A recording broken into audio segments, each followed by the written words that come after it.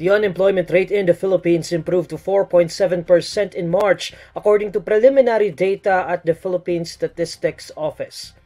The jobless rate was at 4.8% in February and 5.8% in March last year. National statistician Dennis Mapa says 2.42 million Filipinos were available and looking for jobs in March 2023, lower than February's 2.47 million unemployed Filipinos.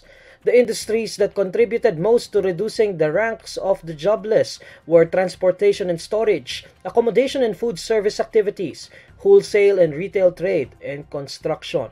On the other hand, the industries where most jobs were lost include agriculture and forestry, financial and insurance activities, manufacturing, and human health and social work activities.